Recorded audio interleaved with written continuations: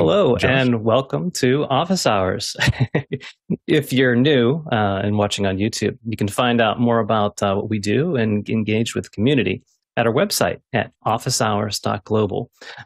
We're very much embroiled in NAB, and we have a somewhat of a substitute cast here, but a lot of very qualified panelists and technically capable to answer all of your technical media questions and production. We have a second hour planned where we'll do sort of a roundtable of talking about the different NAB discussions. So stick around for our second hour.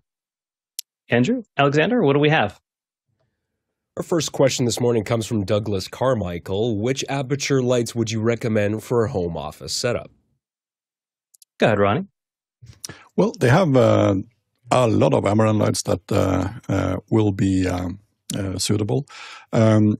I myself, I have a little bit older Lightstorm 60X with soft boxes in front of them as front lights, and I have a lot of small ALMCs in the back. But to your question, I was looking at some of the panels which can easily be mounted on your desk, angled towards you. They even have panels that are color or bicolor that you can adjust so that you can hit the sweet spot of your camera.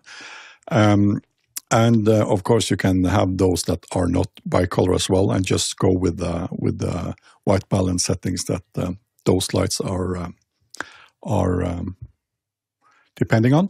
But I'm not sure. You don't say anything about budget, so it depends. They have cheaper budget-friendly ones, and they have more expensive ones. So I think it depends a little bit. I would go for the panels with easy desk mounts. Guy. Yeah, currently I'm being lit by some IntelliTechs, but I did get one of these sister company to Aputure's, the Amaran brand, and I did get one of these F22Xs. I have another studio here, and that's my main light on that. These IntelliTechs are a little bit older, so I don't mind using them because I don't take these ones out in the field. That F22X, it's nice because it's versatile. You can use it in your studio. It's nice if you have low ceilings because you can get it up high, and it's got a grid that comes with it, so it's easy to pack up, especially since they improved yesterday they talked about it on the NAB show. They talked about the ability to set it up fast, and so when the F22 first came out, it was kind of a dumpster fire, but they did the right thing, and they shipped us out a new piece that makes it super simple.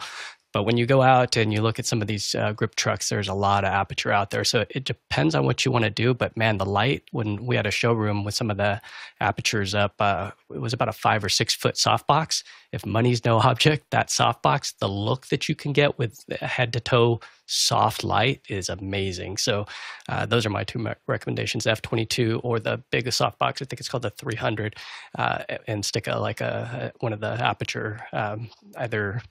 They've got a bunch of them. The 150s or the 300s would do the trick. Multiples, yeah, that'd be the way to go. And for more tips, there is the studio tour that we did in Seattle where they had about 20 of those Aputure lights lined across this whole entire ceiling. So you can get an idea as to what kind of look that you can get. Ronnie, want to get back in? Yeah, and you can also take an extra look at the type of panel you would go for if you go for a panel.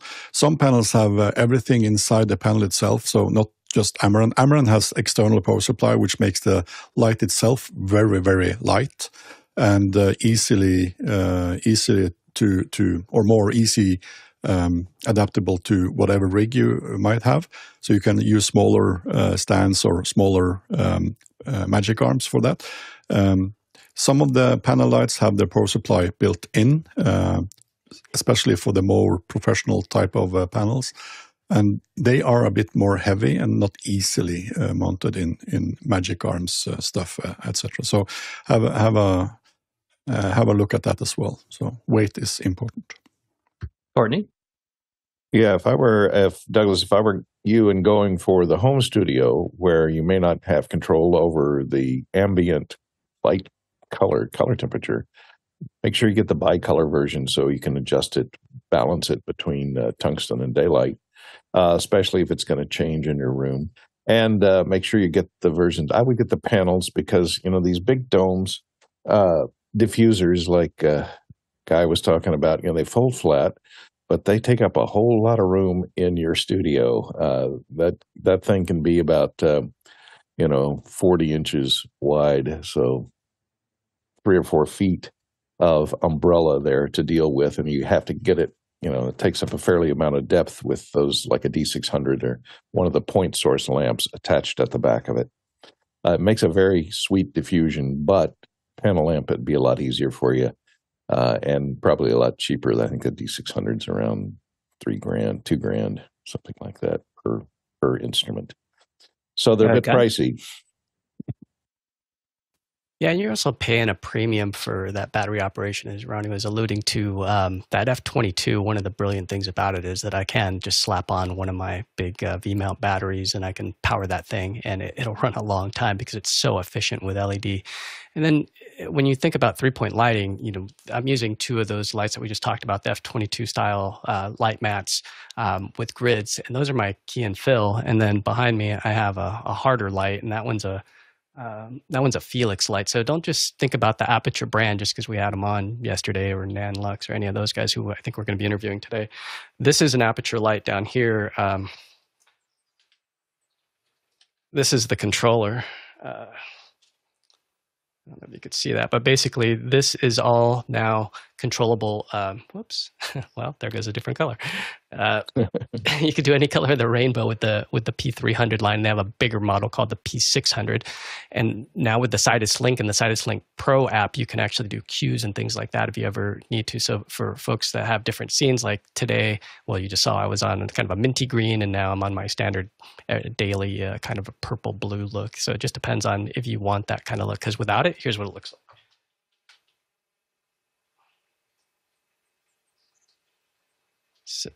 So you get the idea as to how boring one of these backgrounds could look when you turn off that color. So it depends on how robust of a look that you want. If you want plain Jane, and sometimes I'll just make it the normal daylight color or the normal tungsten color, and that makes it look more like a house, kind of like what Bill's in with his hotel room right now with the practical. Yeah, you make a good point, Guy. We tend to be eclectic sometimes and pick up a light for this and a light for that, but there's something to be said about an ecosystem and having a lot of our setups on a single app to be able to control things. Let's go to our next question. Next question's from Andy Kokendorfer in Vieira, Florida.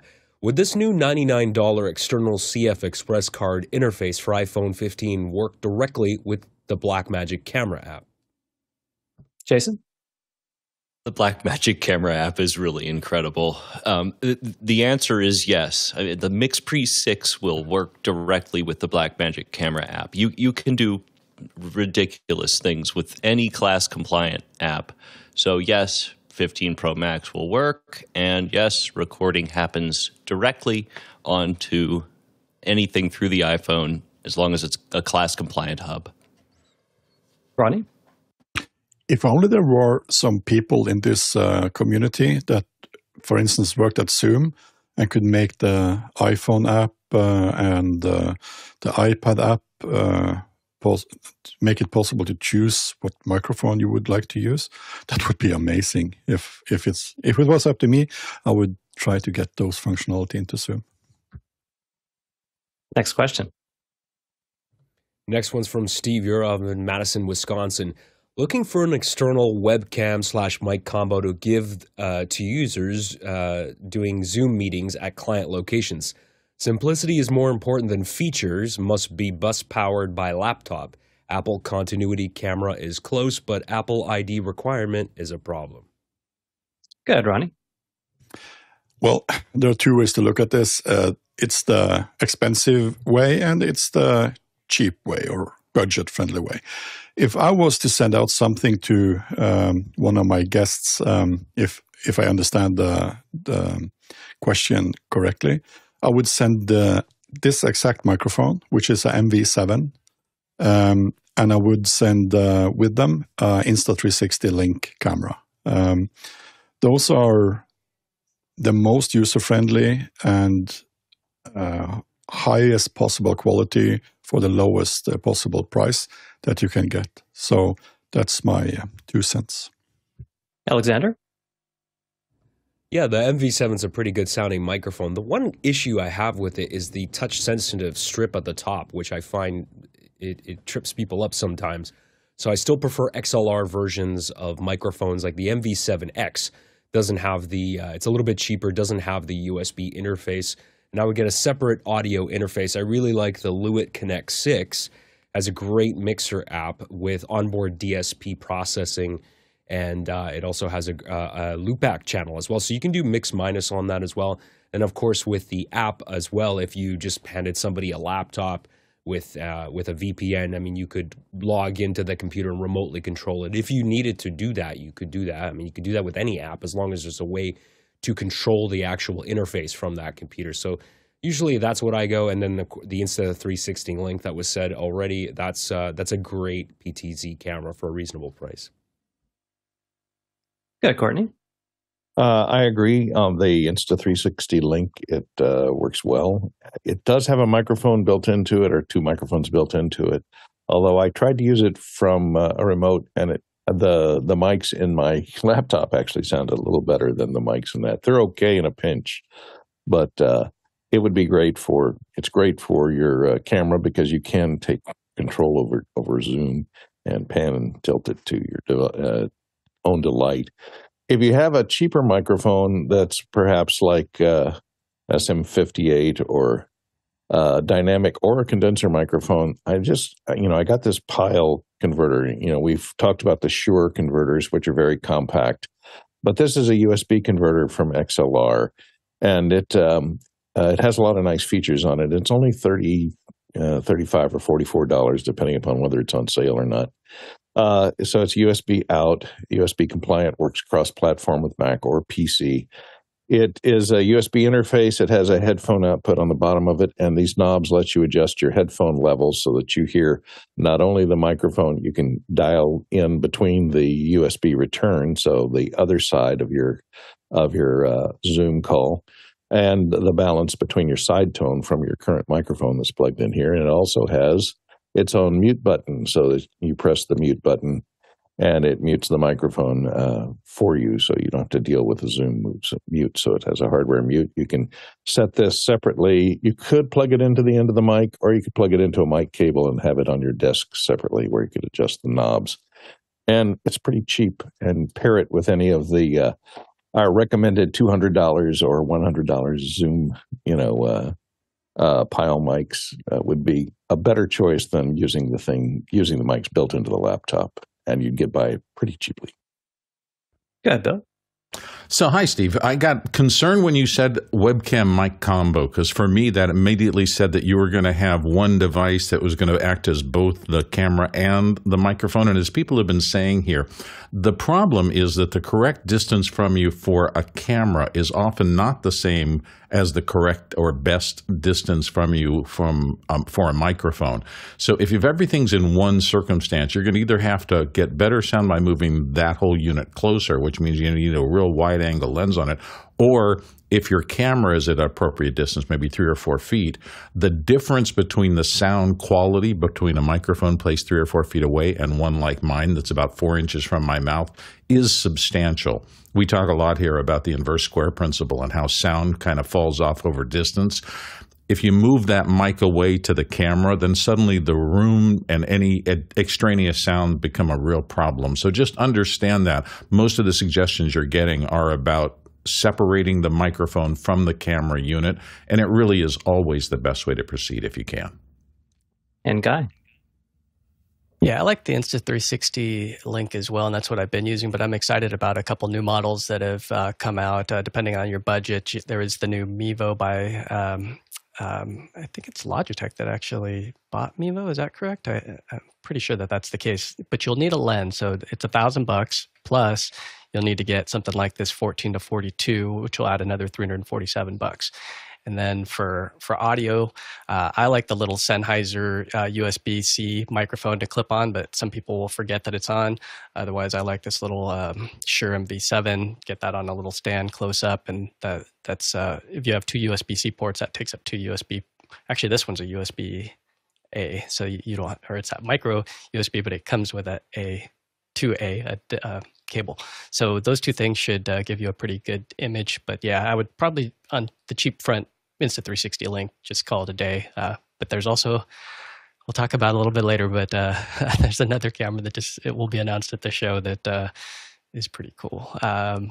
Maybe I'll pull up the image. Somebody pop a question and say, what new Micro Four Thirds PTZ camera is coming out at NAB? And I'll go pull up the image. Now we can order Cochrane's. Let's go to the next question. Next question's from Douglas Carmichael. Has anyone used OBS's video capture device set to full range color as a workaround for the famous ATEM crush when streaming or recording? Alexander? I've tried it. Haven't seen a difference because as far as I know, the problem is with the hardware itself. The UVC, a webcam output on the ATEM does not send uncompressed video out. It is compressed MJPEG. There's nothing you can do about that. It's a problem with the hardware. So the way I work around it is to use an spare HDMI output on my ATEM Extreme, which goes, actually I have that going into an HDMI matrix so I can utilize it for other things, but that goes into a Roland UVC encoder. So for under $200, you can get a Roland UVC 1, which is HDMI in, USB 3.0 out, and that is fully uncompressed video. That will dramatically look better than what the ATEM is giving you. Also, if you're on Zoom, a few updates ago, they did do their own workaround for that. So you should notice in Zoom now, if you have the newer client, it should look a lot better. Ronnie Settle. Well, hello there. So Josh and I have played with this, and there's definitely a difference when you select limited color versus full color. I don't know how perfect it is, and obviously it's not uncompressed like the Roland, which would be the ideal choice. But there's definitely a difference that we've seen with the blacks, the crushed blacks on the in OBS coming into from the ATEM with the full versus limited. And then, of course, Zoom has fixed the problem for us a little bit, and it looks so much better now with the ATEM going straight into Zoom. So they've given us a lot better color from that. Yeah, that has been one of the workarounds that we have. If you have an instance, one of the issues that we had with Zoom prior to them addressing is that there wasn't a way to select what color space that it was looking to receive. So that has seemed to address the problem. The only complication is that it just required pathing your video through something else to be able to interpret that, something different than what the Blackmagic was sending. Next question. Next question's from Andy Kokendorfer in Vieira, Florida.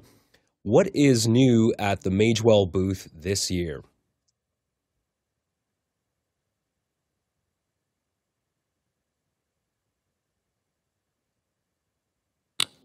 Sorry, I couldn't hear the thing. So, a few things. Let's see, where is it? There we go. So, a new firmware update for the Magewell Director, and really what it comes down to is full screen and instant replay. So, that's about that. Guy? Yeah, in addition, in that update to what Jason was talking about, the Director's just been a hit for a lot of reasons. One of the reasons is it's an inexpensive SRT encoder decoder, but it also does full NDI now. So that firmware update gives it full NDI, whereas before it was just NDI-HX. One of the big bomb drops that I saw yesterday as I was walking my dogs, I looked down at my phone because Magewell put up an announcement that they have now partnered up with Bolin. So Bolin and Bird Dog are kind of in a legal battle right now, and so no more Bolin. So basically, Bolin is doing the HD SDI and the Dante-enabled cameras, and they gave Bird Dog all the NDI. So basically, when you look at some of like the P200s, you'll notice that they say Bolin on the side, and that's because Bolin did the motors and they did the housing. So because of their little squabble there with some of the X120 that was announced by Bird Dog, I don't want to get too much into the legal details, but basically all the Bolin cameras are now going to be handled by Magewell. And so that's an exciting announcement. Another thing that's in the booth is the Modator, I believe is how you say it.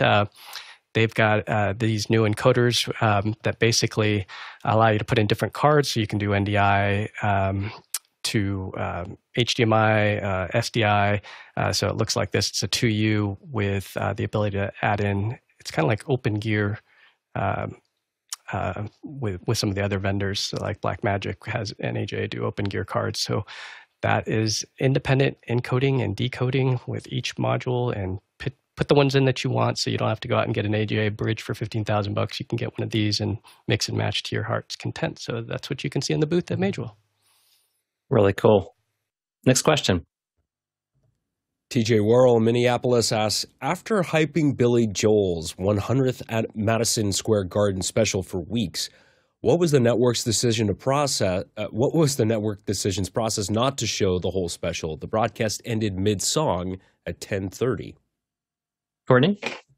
Well, I'd place an angry call to your local station, because your CBS station cut it off, because here in Los Angeles, we heard all 2 hours of it. It was a 2 hour and 1 minute broadcast. And of course, it's the tyranny of commercial television. They had to insert commercials into it. So the major networks, CBS, NBC, and ABC, rarely devote more than 2 hours to any type of entertainment programming other than a live awards show. And this was not live because it was done last month, and pre-taped and prepared. If it cut off at 10:30, that's probably your local station cutting in for news because they couldn't deal with the 2 hour length when they started it. So give them a call. It did play on the network full length of 2 hours and 1 minute. Hey, Bill.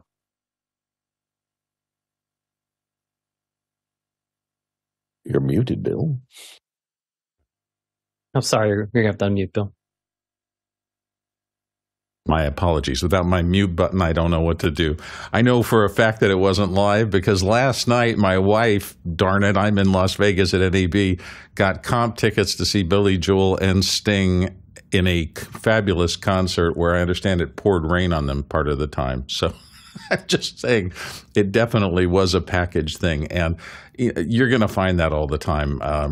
The local needs, particularly with television, kind of, I won't say in decline, but there are fewer eyeballs going to television and more going to things like we do on the web constantly. So that ad revenue from the news part of a local television operation is kind of absolutely mission critical to them. So it's not, to me, so very tremendously surprising that they might have cut away to add more dollars into their local account. Next question. We have one from our QR code here from Kane Trouble in Mildura, Australia. My work has me using new telehealth software, which does not detect my ATEM Extreme ISO USB UVC webcam. Only a virtual webcam workaround I generate from OBS, which I'd like to avoid. Any thoughts as to why? ATEM working in Discord, Zoom, and VLC. Ronnie, can you help us out with that? Maybe or maybe not. I'll give it a shot. I see a couple of things you could test. The one thing is that it could be your software is very depending on what frame rate your ATEM is delivering. So if the frame rates has changed in the last days or weeks, you could try to change that over or maybe read the documentation in the software what it needs. Other software like Zoom, etc., are more acceptable for different types of frame rates. That's the one thing I would test. Another thing, if you're on a Mac, doesn't say if you're on a Mac or Windows machine. If you're on a Mac, it could be security related. So it could be that this software and this UVC camera, which the ATEM is being seen as, it could be that the permissions is not set up right. So I would double check those two things and see if it works. If that doesn't work, I would try to do the same thing on another machine with the same software and see if that works. If that doesn't work either, it's something wrong with the software. Alexander? Those are all good troubleshooting tips. I guess my other question is, does this when you say doesn't detect it, does it actually not see the Blackmagic ATEM at all? or if it does and you're getting no picture, what it could be is it could be the dreaded ATEM gray issue that we generally know about, where sometimes the video output will just die. So if you do see the Blackmagic option in the pick list and you're not getting image, I would actually just try power cycling the ATEM and then see if it comes back.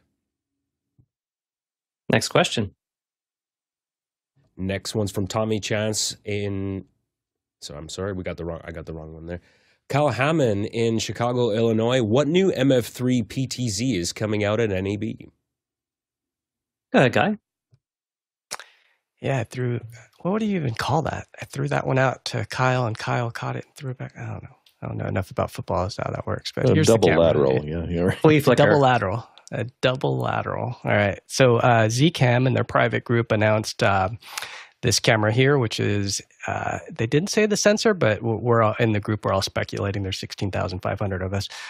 They did say that it's a 4K 60 frames per second with phase detection autofocus, 18x optical zoom, PoE plus, Visca, and then it says and more. And down in the comments here, shipping in August and NDI. So that's one of the cool things about being in these groups is getting some of the info before it actually hits the floor. So that is the camera right there. And I'm looking forward to testing one of these out because, depends on the price. Depends on how much this thing is going to go for. But after playing with the FR7s, I'm kind of leaning that way. I just wish I had 12,000 times. We have 4 of those plus the glass. That's about 14 grand a camera. So for NAB, we're rocking what, like $60,000 in Sony cameras. Thanks, Sony. Well, actually, and they loaned us FX6s, so we got like 100 grand in cameras plus the controllers. So this is what the controller looks like for that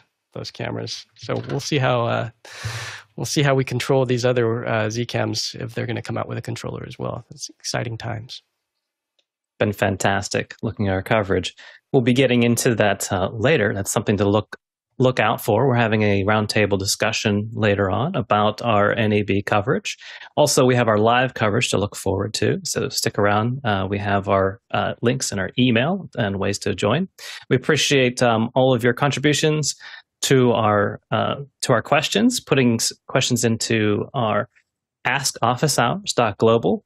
You can throw questions in there anytime. To askofficehours.global, and we can grab that. We don't answer them anytime. We answer them during our office hours, but you can feel free to throw those questions in any time.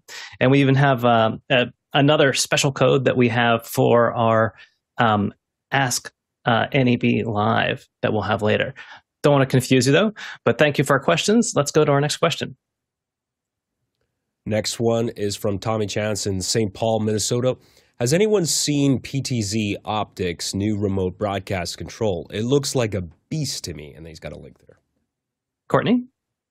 Yeah, I was just now taking a look at the website. They call it Hive, and it looks like it's web-based, so it looks like you get a browser interface for it. I think it works with multiple cameras, centralized controls, Teams workflow, Hive linked hardware advantage. So I guess you have to use their cameras that support it.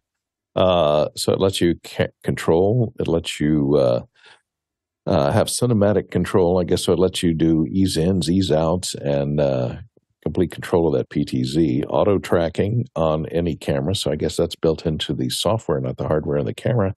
And you can control it over the cloud since it's based in a browser. And apparently it has unlimited custom presets, so you can preset a lot of your settings and go to it. Nobody's used it yet because it's on a wait list. And it does color correction apparently as well, all built in. And switching and recording, RTMP streaming, ISO input recording, and NDI outputs. So, gosh, that's a lot of features. So we'll be waiting. Join the wait list if you have a PTZ camera and let us know how it works.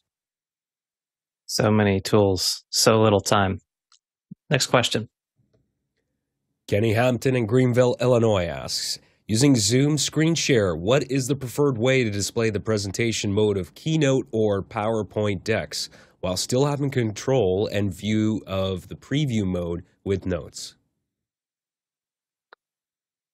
Yeah, there's a few different ways of sharing on Zoom, you can share a window. And that has the advantage of you're able to move whatever you need into that particular window, or you can share the app directly. And that has the benefit that you can't accidentally show the wrong thing. It's going to be locked onto the window of your app. So using that, it's best if you start your presentation first. That way you'll have the correct version of the mode. You'll be able to look at your presentation mode and flip through the different questions. It's helpful if you have an extra screen for this. Some of us in production, we like to have a separate machine that feeds these in. That kind of simplifies this process. But if you don't have that available to you, it is helpful to have that started first and then start your sharing. That's a lot of people do it the other way around, and they wind up sharing they say the quiet part out loud. Go ahead, Guy. Yeah, on the keynote, it's play in window. So, and then you'd share just that window. But yeah, it's under play, and instead of saying full screen, which is the default, you say play in window, and then that way it's just playing in that window. And then when you do share screen, you don't say share whole screen, you say share just keynote, and that window should appear. And the same thing in PowerPoint, you can just play in a separate window. It's nice to have dual screens because then you can just have all your notes and the next slide preview in a separate screen and make it bigger so that you can really see everything that's going on. Jason? Yeah, you did say the preferred way. So the preferred way to do this is absolutely with its own Mac Mini, going 2 out, 1 into the switcher. That way you are certain that the switcher is the thing that's being broadcast, and then just picture it and like, turn on and off your own preview. There you go. Jason heard best. Go ahead, Bill. Well, and the question was screen share. Screen share has always been a little problematic for me, and it was so problematic because it would tend to throw my machines into a different mode that I wasn't used to. And it's also a little problematic when you're doing something into a webinar like we have here, because it kind of takes over and changes the nature of things. What I found to be the most useful, you said a separate machine, but it can be something as simple as an iPad or an iPhone that you can run Keynote on, and simply use an HDMI out after that to come into something like a tiny switcher. And that, even the basic original ATEM, which I think you can get for $150 or something like that on the used market, with your iPhone feeding that, and then that feeding your computer off into your Zoom contribution, means that you have something you can set up, play with, and get ready. And when you're ready to take it, you hit another button on your ATEM, and it just goes out while everything else on your rig stays the same. So that kind of, to me, is the least mental, cognitive load kind of situation to share my screen. Next question. Paul Walhus in Austin, Texas asks, any thoughts on alternatives to small rig? Who are small rigs competitors, and how do they stand vis-a-vis small rig? Ronnie? Oh, there are too many to mention all, but as a small pick, we can choose between Sakuto, Tilta, Wooden Camera, Condor Blue, which is a personal favorite, and Camera TV, for instance. Kind of Sakuto is probably the most expensive of all these, and maybe Camera TV is the most budget-friendly of these. So small rig and kind of Tilta and Condor Blue are in the same segment. But I prefer small rig for most of our things. I'm not sure why. It seems like small rig has kind of the best solutions for what we need in our studio and on our rigs. And the other one does not have a lot of the flexibility or the flexible parts that we need. But another mention is Tilta, which we have a few things from. For instance, the Steadicam rig, which is not Steadicam per se, but it's similar to Steadicam rigs, and we have some rigging equipment for our RS2s, which is the Ronin gimbals. That works really good, and we have the big ring, and we have some connectivity to the Easy Rig, which we clip onto it. And so we also have Tilta, but we are actually buying much more small rig items. Go ahead, Guy. Yeah, you won't find a whole lot of small rig in rental houses. So if you look at a rental house, you could kind of see what gets torture tested, and a lot of its shape, right tangerine, the original Noga, that's the original Israeli arm. I like Triad Orbit, depending on what I'm trying to cobble together. Their stuff is super, super strong. Kupo, Matthews, so if you need like a Cardellini, well, they call it a Mathellini, but it's a Cardellini. Cardellini's from the Bogan Manfrotto days. So it depends on what you're trying to rig up. If you need clamps, if you need to build out, like Ronnie was saying, a wooden camera makes a lot of the different rigs for matte boxes and those kinds of things. So it depends on what you want to do. Small rig, they're right there with Newer. So if you look at what Newer's building, you're kind of in that same world. It's inexpensive Chinese stuff, where some of the other stuff can be machined to a higher quality, like the Zacuto stuff that Ronnie was talking about. So you get what you pay for. But take a look at the rental houses and you'll know what I mean. But sometimes you just need something, a little widget, and it's on Amazon. It'll be there overnight, and just get it done. So, but failure in the field is expensive. So, like David Brady says, what is this saying? Quality doesn't cost; it pays. Yeah, I think that's the Courtney? Yeah, you'll find wooden camera. Wooden camera has less of the phone type cages and accessories than it's more just most of their stuff, unless they've got a new line out. From what I've seen in the past, their stuff is designed mainly for the box type cameras like the Red or the C300s or the any of the higher end Cine cameras to add cheese plates, accessories, follow focus, more perfect matte boxes, quick release plates, those kind of things. Designed more for the camera professional with accessories to glom all the accessories onto your camera.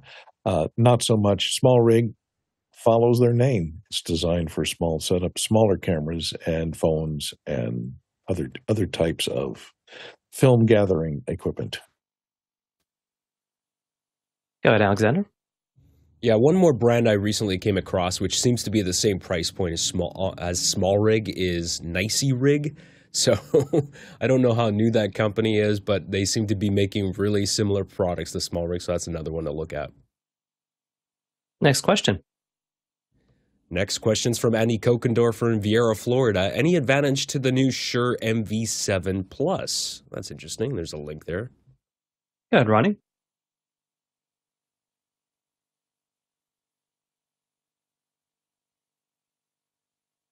Oh, can't hear you, Ronnie. Ronnie Settle.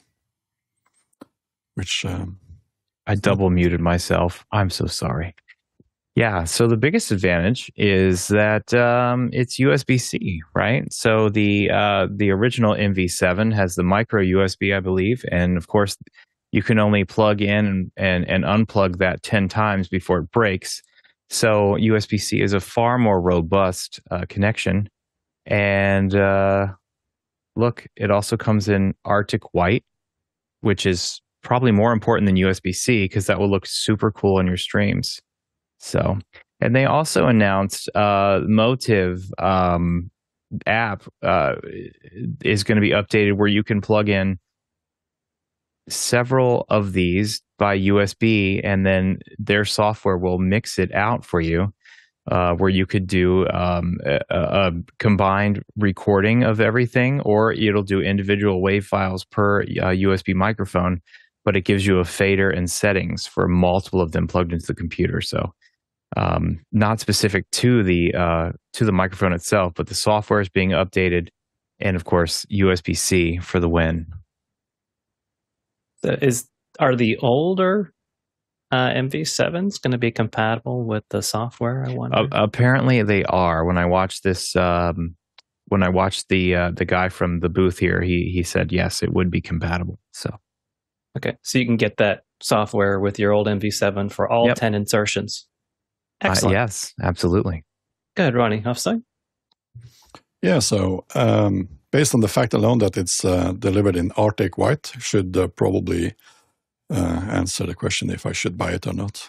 But as Ronnie said, The USB-C is a little bit more rough and can take a little bit more punishment. So probably for kits that we send out to clients, I would probably get the USB-C version instead of the micro USB, which is very, very fragile. Alexander. Yeah, I was just looking at the feature set here. So it looks like it has greatly improved DSP. They are claiming that they have a noise suppression feature that it can actually separate your voice from the background. So that'll be interesting. We'll have to test that and see just how well that works. The one thing that I see that stands out too is a quote-unquote digital pop filter. I wonder what they mean about that. Again, I always get skeptical when I see marketing stuff like that. It says, digital pop filter, remove all the plosives. So I don't know how well that's going to work.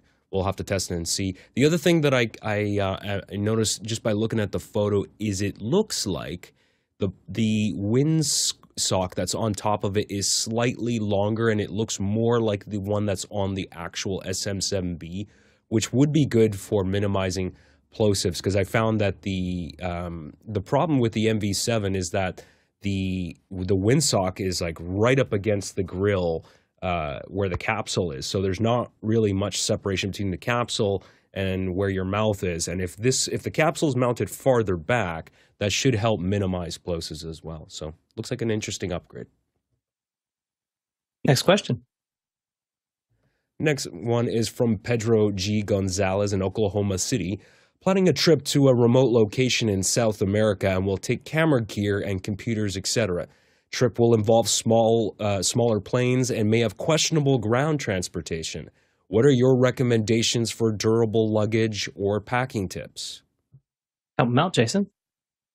Okay, anytime you're going to do this, you can't bring the kitchen sink. I'm going to say that again. You can't bring the kitchen sink. It may actually be cheaper to get another plane ticket with a PA so that you can guard your own gear. I had the unfortunate experience in Vegas of having 3 Pelican cases and 2 arms. And I knew that, but it's something you end up getting used to. Along those lines, just remember that, you can get really small Pelican cases. This one is not big. This is the 1535. You can take more than one of these and put it in a duffel bag. Also put a desiccant in there. Do yourself a favor if you're going to be in South America. And you'll be fine. But understand there is no substitute for another pair of eyes. May also make your trip more fun. Courtney? Yeah, I agree with what was said by Jason, that the 1510 is a good equipment case. It depends on the size of your equipment. And if you look at the 1510, it has wheels and it has an extendable carrying handle. It is a little bit heavier. The problem with this is going to be with these hard cases. This will definitely protect the equipment and will fit in the overhead baggage storage in most 737s and up. One problem with a hard case, if you are traveling in, you say, smaller planes, especially if it's like a single engine Cessna, something like that, if you're puddle jumping in, private planes, sometimes those hard cases become a problem because they will not fit in the baggage compartment. You may have to carry them in the cabin with you on your lap or something if they won't fit in. And a soft bag in that case will be able to smash itself into that oddly shaped baggage compartments in smaller single engine planes. So I'd find out what type of planes you're going to be traveling on and put your equipment in an appropriate amount. Also, the desiccant's a good idea. Get some packaged desiccant that's almost disposable. If it goes, once it changes color, there's some with indicators on it and clear packages so that you can see it changes from blue to orange.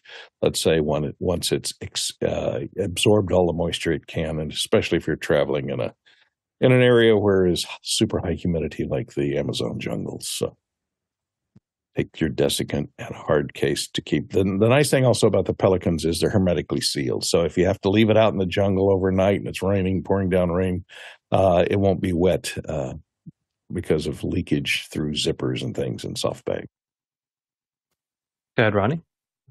So most of the airline companies are limiting check-in baggage for the normal fare. So unless you are paying extra for that, to 62 inches, which is equal 158 centimeters, if I'm not wrong.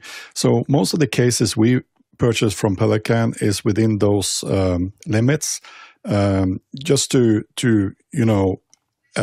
not pay a lot of extra. And if you go over those measurements, you will pay a lot of extra cash for those checked-in baggages. But as been said previously, you also have to check with the airline and see if those measurements are the same on those flights, because the planes can be smaller and have other limits. And the one that we found that fits best inside this limits is the Pelican 1650, I think, if that's right. Yeah, I think the 1650, but we also have the 1535 as a good alternative. So, and of course, if you have lots of heavy equipment, you should look at the Air series from Pelican, because they are a little bit lighter, but they are also not as rugged as the bigger brother, which is also a lot heavier. Go ahead, Bill. Also, if I was going on small planes, I would be seriously thinking about not doing the hard Pelican cases. I'd be thinking about a photographer's backpack kind of thing. Now, obviously, this is not good advice if you have to take actual computers and things like that. But if you can, many of those slip a backpack down the back. They're very heavily padded. The advantage to me is that it's always with you. And the photographer's backpack have units inside that you can kind of reconfigure to keep all your small accessories and things like that. I would do that, and maybe some sort of a additional pack. A lot of those backpack systems, you can extend the storage a little bit, but I like the idea of it being soft, and I like the idea of it always being on my back, because as Jason said, the potential for this screams camera, and it would be a very expensive thing to have stolen from you. Not a good idea on a trip like that. So I want everything kind of that, if it's on my back, I know it's there. And if the key pieces of gear for me to get my job done are on my back at all times, I'm less nervous in traveling. Just how I look at it. Jump back in, Jason? Sure. Okay, yes, Pelican Airs are absolutely not nearly as durable. And this is the 1615. And just to give you a sense of this is precisely 62 inches. Airlines hate that because it is to the millimeter. It's not going to help you, but I just realized, wait a minute, it's in the other room. I might as well just show it to you. Go ahead, Ronnie. Yeah, and also be aware of theft. So don't have a lot of logos on your cases while traveling. It could actually be a good idea to have texts on the bag that actually repel people from stealing it. So find logos that are not interesting for people to steal at all. Be travel savvy. Let's go to our next question. Robert Sabavity in Poland asks, any recommendations for a good direct attached storage for M.2 and SATA drives? I require a DAS to transfer large video recordings from cameras at venues to a safe place when good internet access is not available. I don't have any particular brands to recommend for you, but Courtney might.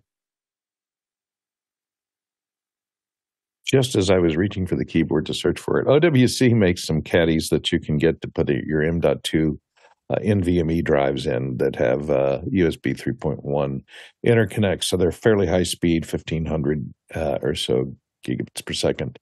I've used several of them. They work fine. I've tested the speed on them, and they're up there in the 1,000 or greater gigabits area, which is nice for speedily transferring stuff, as long as your computer supports that over its USB-C or USB-A connections, 3.1. So, and they're fairly cheap. You can get them on Amazon.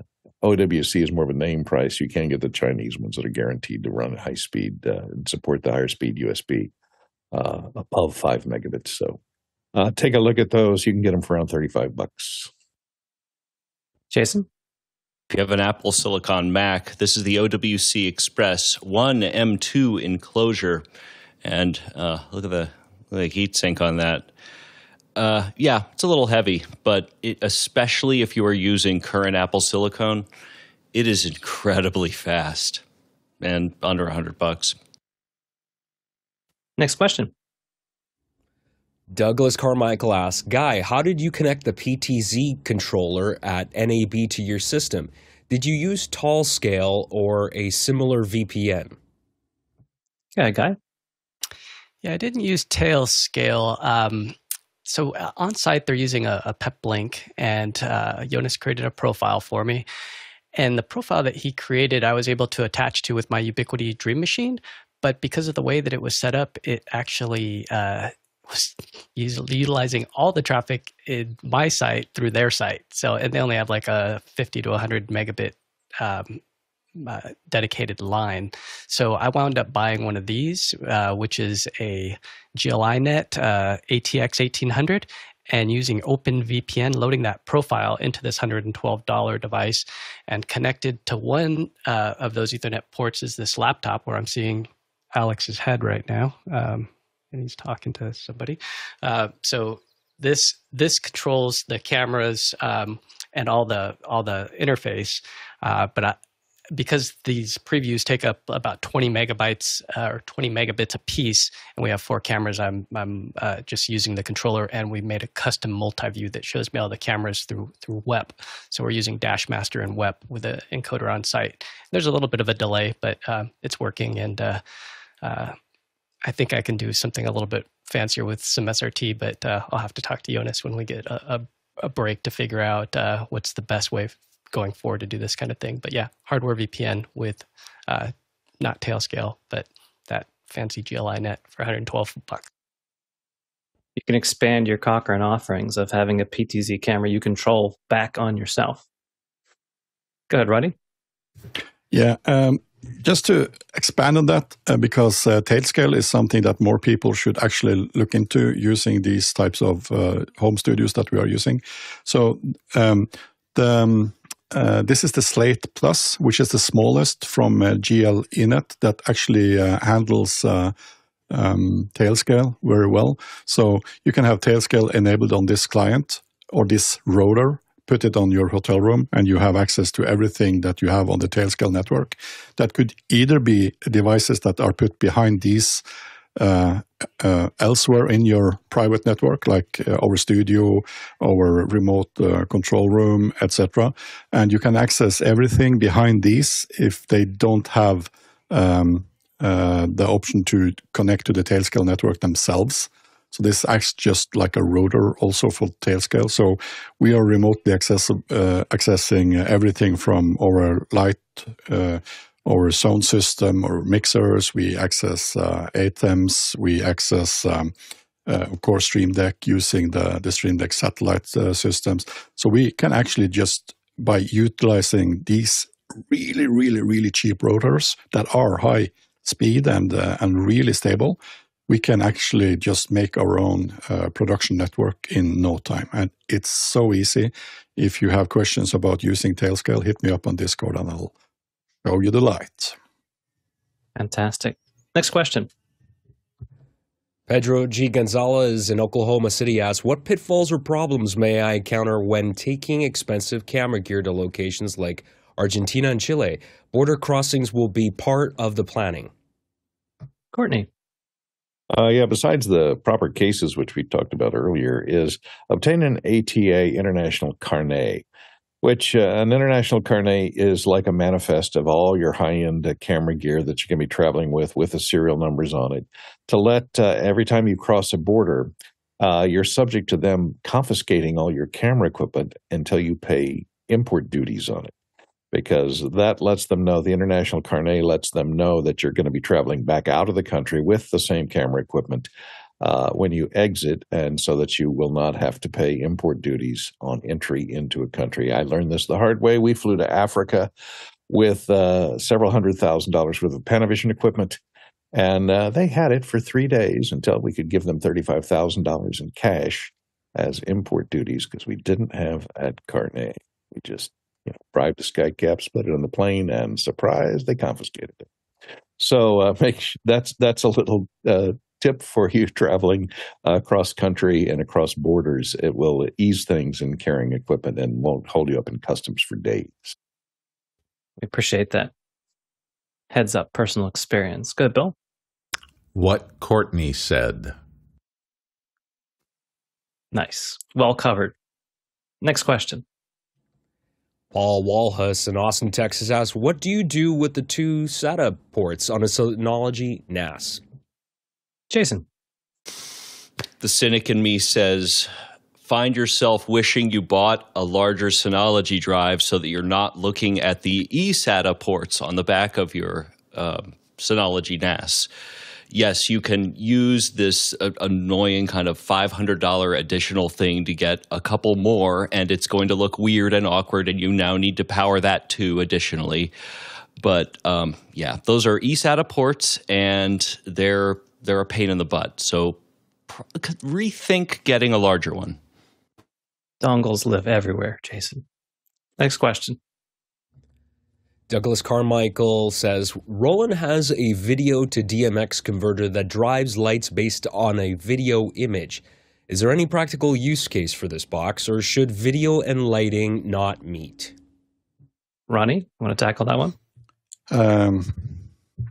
I would say that this box is probably mostly angled towards DJs and live performances, to easily be able to map things onto DMX devices. We are using something similar, but we are using software for that. And with the release of the Infinimat from Aputure, we will probably be using Resolume Arena to map or pixel map the colors from a video image onto the Infinimat from Aputure that are being released these days in NAB. We talked about it yesterday. So I would be using this for mapping colors from a video source onto these type of pixel mats, not necessarily for controlling separate types of pictures that are placed like moving heads or similar. But for bigger matrix things, I would see that it's usable.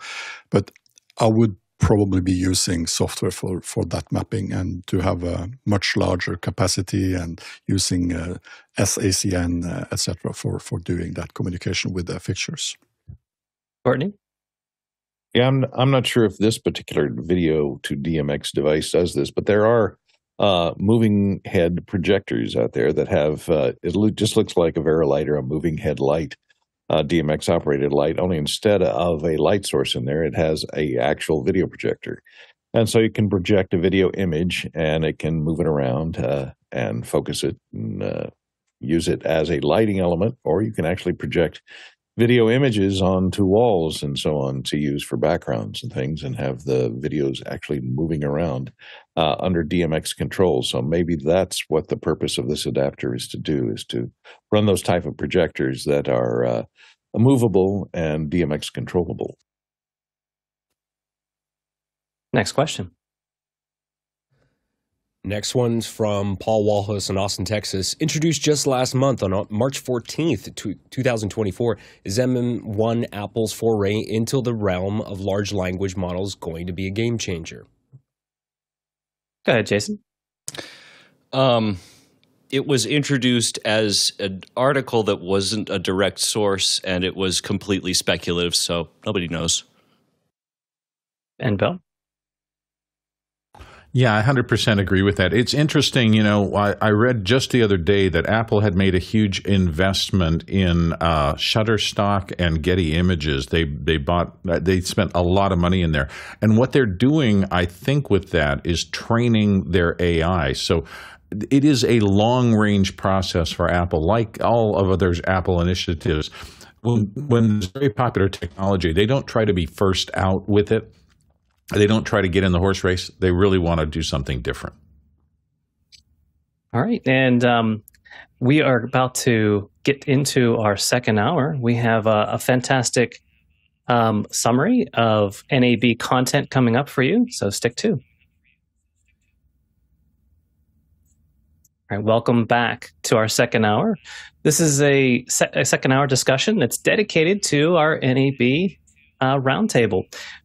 We are a buzz, especially this being our our very much most focused event of the year. We have a lot of folks that are on NAB right now. We have some representative here that can help us out with our table discussion.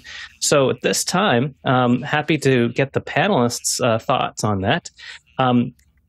Happy to talk about your discussions, your points of view as far as where we're going with our production, talking about what you expect, what you anticipate. We already have one day of our NAB coverage in the books. So we have a panel discussion. This could be a very short discussion if Josh has to stretch, but don't feel shy. What do you think about where we're going with our NAB? Go ahead, Alexander. Well, one of the things that I'm always curious about is, because I haven't followed NAB for that long, more so in the last 3 years or so, but I'm curious for people that have actually gone there, are we seeing more trends towards products that cater to the lower cost segment, the content creators, the podcasters, the YouTubers?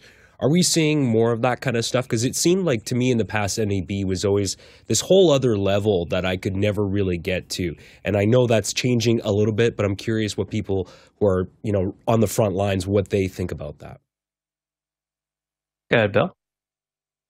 Hopefully whatever audio problem was there. So here's the thing about NAB.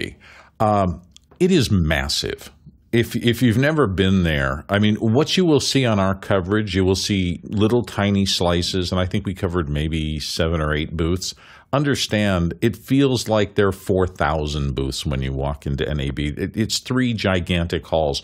Because of that, and everything from the top to the bottom, and all sorts of gradations in between. The issue that you run into is there's so much to see. I could say yes to, will there be a lot of stuff for content creators, for small, one-person operators? Yes, there will be a lot of stuff for that. Will there be a lot for huge national-level broadcast operations? Yes, there will be a lot for that. You get overwhelmed with these gigantic booths from the major companies. Sony's booth literally is gigantic, and they have everything from their line of broadcast work stuff all the way down to the little camcorders and everything in between. I mean, they often do a giant theater that shows kind of what Sony is thinking about in terms of their large projection and gigantic screens. And, that'll just be a huge place where 30 people can sit and look at the latest in their display technology. And it won't just be Sony. There will be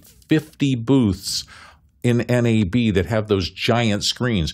We're starting to see that virtual reality kind of, you can shoot and map people into something with motion camera rigs. All that fancy, gigantic toy stuff is well represented with really large booths.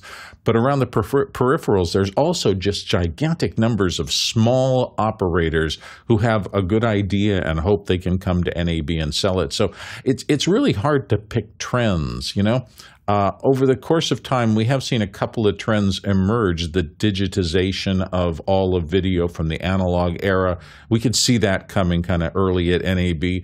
I could see the change from traditional tungsten lighting to these more chip-on-board kinds of things. I could see that coming from an early NAB when you just started to say, oh, wow, a lot less power for a lot more light with a lot less heat.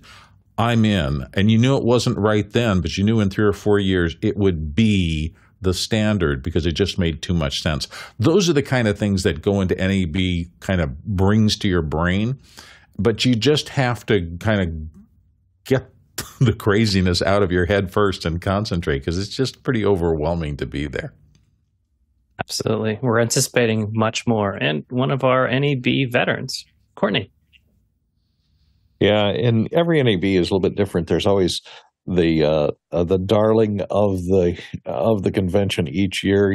3 or 4 years ago, it was 3D acquisition.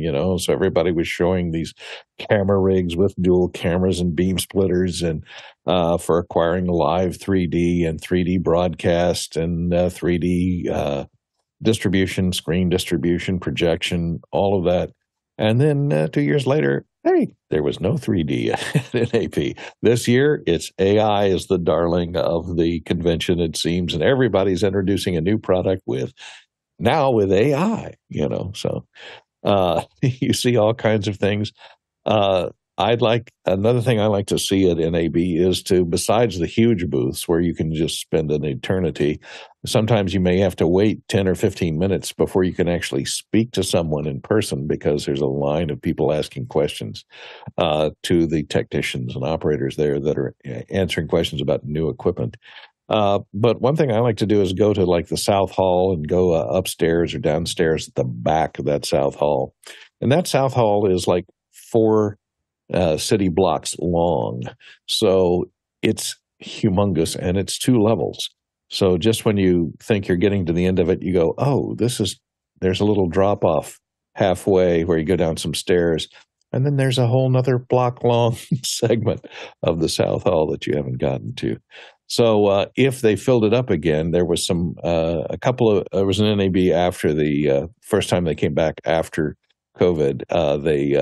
It was a lot smaller show, than a lot less people were there, and so they didn't quite fill up those halls. But I think it's fighting its way back to full occupancy now. It seems to be, and a lot of people are coming back and going into those small booths, and that's where I discovered like Red Byte Systems, who does the decimator lines of little boxes, and it's so interesting to sit and you can talk to those guys for 10 or 15 minutes, and they're very personable and can give you all kinds of information. And you can make suggestions about products you'd like to see in the future. And a lot of times they're pretty receptive of those suggestions. I can't wait to visit the Blackmagic booth if we're going to be able to get over there on our show, maybe today, maybe tomorrow. I don't know what the schedule is.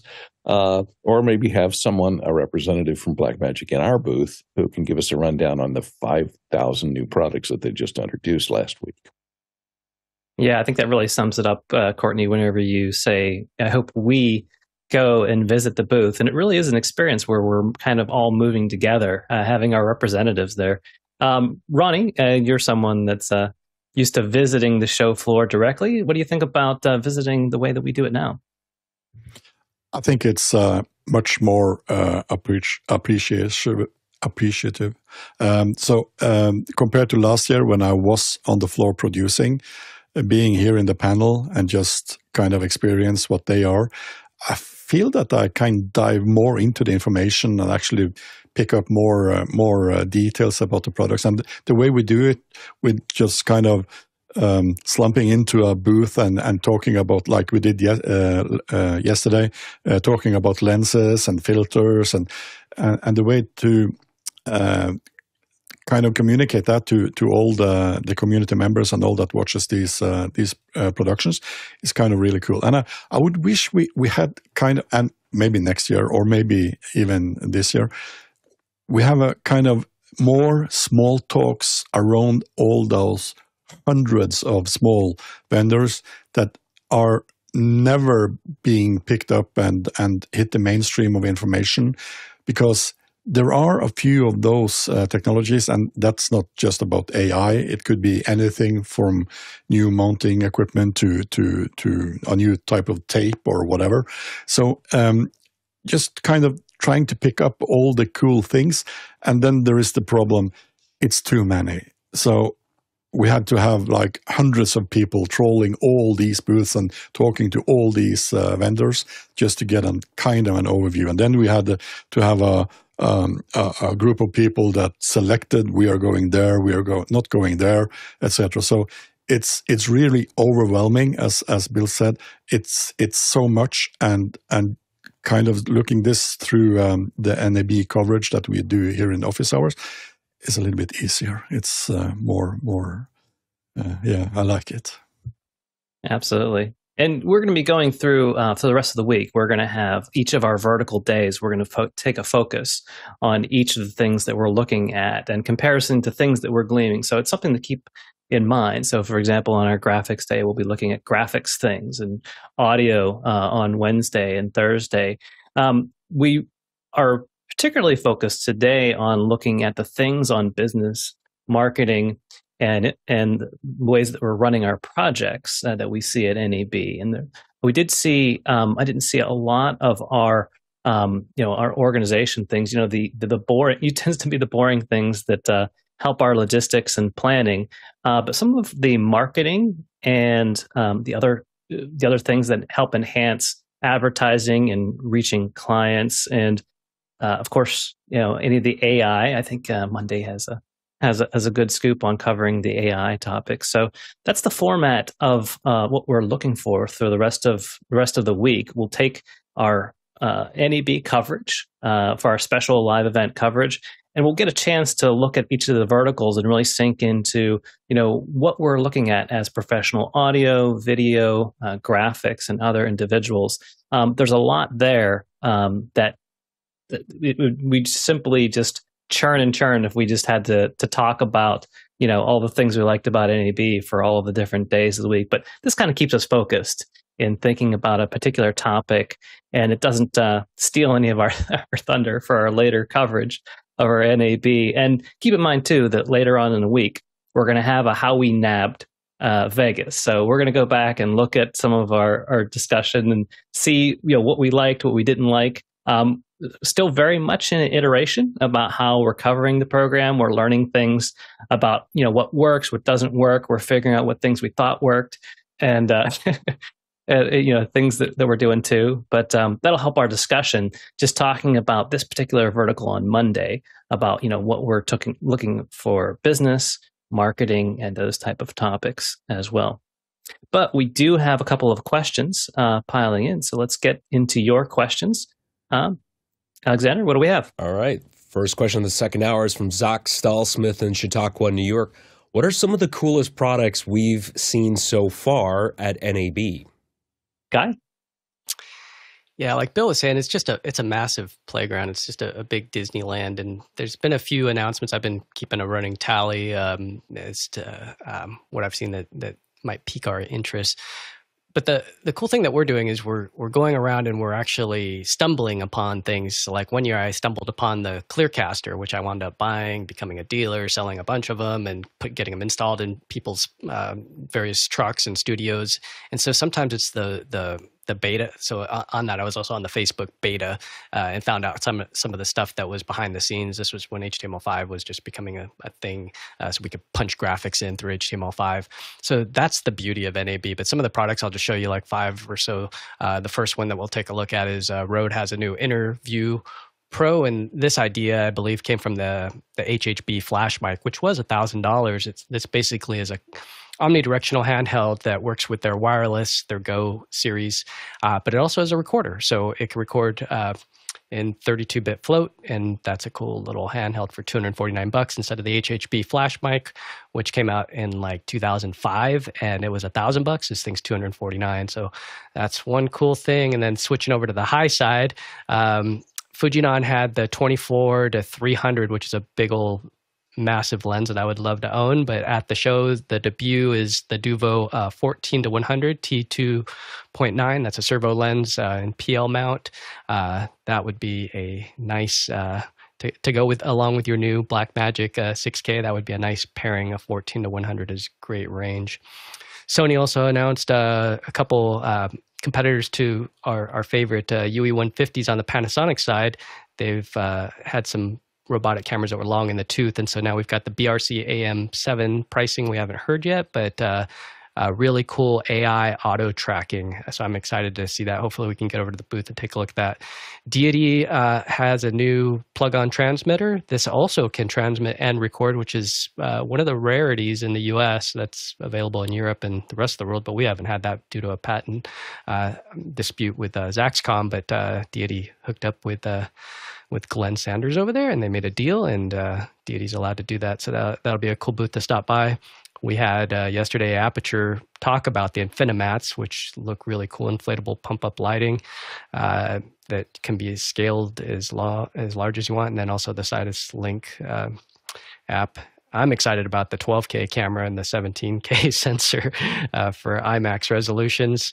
I would love to drop by the booth. Hopefully we can get over there and take a look at the 12K and talk about when they're going to release that 17K and what the pricing will be.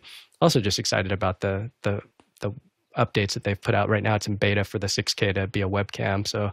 And I'd like to take a look at some of the REST API stuff. Also at the Shep's booth, they've got a new amplifier for the Colette series. So if you have a recorder that can do AES 42, this thing will be a complete digital. So you could take like a 40-year-old microphone and stick it on this in their line, and now it becomes a pure digital, which makes it susceptible to zero interference. So I was watching Gotham Sound had some great coverage yesterday. If you're an audiophile, jump over to Gotham Sound's YouTube. They've been cruising around the floor. At first, I was making fun of them for trying to do live coverage because their rig was kind of a hodgepodge of stuff. And I'm like, stick to audio, guys, because they're really great audio guys. But as soon as they got into like the deity booth and started talking, they really know their stuff. I mean, they'll spend 40 minutes at the Reading audio booth, and if you can hop in, I'll put a link in the chat to their channel because they've got great coverage that goes deep in audio, and I love audio. So that's some of the cool things that I've seen so far. I'm sure there's a lot more, and we'll be covering over the next few days. Awesome, Ronnie Settle. Yeah, so some of the things I'm most excited about, I think this is going to be very, very transitional. Blackmagic is making like a full court press into 2110 now, moving away from SDI, although still fully embracing it, but making this available to everybody, especially with their switch. Where you can just hook the cameras up, hook your converters up, and route them any way that you want. They're going to be updating the firmware for the cameras so that they'll do a 2110 back. They have this really cool presentation converter where if you're, for example, doing Keynote or PowerPoint or whatever, you just plug the computer into USB-C and then it automatically converts it out there. Also, our friends over at Liminal have announced that there's going to be a new Zoom ISO update for AJA. They're going to be also embracing 2110. And they're going to be doing a Zoom Tiles app, which will give you a much better way of organizing your layouts for hybrid events. And let's see. Their Zoom's Rooms Pro AV is embracing Dante and NDI, which is very cool. And then DJI has released their new gimbal, which has the new LiDAR, which is going to help focus, especially, for those of us who are, not rocking the Sonys, but we're rocking the Blackmagics. And it's going to give us a very good autofocus with the LiDAR. And they had a previous version, but they've got a new version, which I'm excited to see how that's going to work. So. Very cool. Thanks for those summaries. There's so much there. It feels like we're going to have to take some weeks off to digest all of this after our program. Let's go next program. Next question. Robert Sabavity in Poland asks, Guy, can you talk about your experience yesterday operating the Sony PTZ cameras, more than one, remotely? How did you know what to look for? Zoom out, zoom in, or did you have a bird's eye view of the whole floor with the booths? Guy? So we have 4 cameras at the booth. 2 of them are basically trained on the talent and any guest that comes. So yesterday it was mostly Bill, and so I had a dead-on straight, down the barrel shot like you're seeing now. And then we had a second shot that was kind of a profile or side view, which can also be for a second guest. And then we had more of a bird's eye view of both guests at the table. And if they had any object that they brought, that would be a punch-in close-up camera. So I could train. Basically, the controller has a button on it that says, camera 1 through 10, and you can even go more than that. But basically, I'm pressing, like if I want to take control of camera 1, I would just press 1, and then I have presets here that I can define, and I have a notepad. So if I'm using the app's really cool because I can see the thumbnail of my shot. But right now, because I don't have, it requires so much bandwidth to run the app, I'm not able to see my thumbnails as to what the shots are. So if they say, hey, we want a close-up of the behind the scenes, can you show Andy on the Unreal Engine? I have to look at my note first because I haven't memorized all these. This is where having a dedicated operator, trying to be on the panel plus trying to operate 4 cameras, it's 2 different minds. And so part of me was just like wishing I had a little more direction with the comms, because when I do this stuff on site, I've got the TD right by me and the director right by me, and they're calling shots, and I can communicate with them through comms, or just a lot of times you can see what's going on and you can kind of stage up shots, and you know when you're hot. Right now, my multi-view is not giving me the accurate information, which tells me when I'm in preview.